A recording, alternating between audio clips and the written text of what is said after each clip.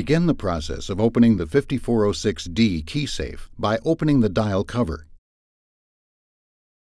If the lock is new, the combination is preset at 000. Push on the door to release it, then pull the door fully open. To set your own combination, push the reset lever left and pull it forward, and it will make a click when it is engaged. The lever will remain in this position.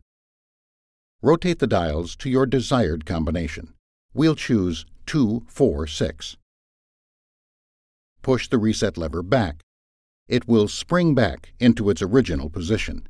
Close the key storage compartment door and scramble the combination dials to lock the door and conceal your combination. Close the dial cover to complete the process. Don't forget to store your combination at masterlockvault.com. Master Lock. Tough under fire.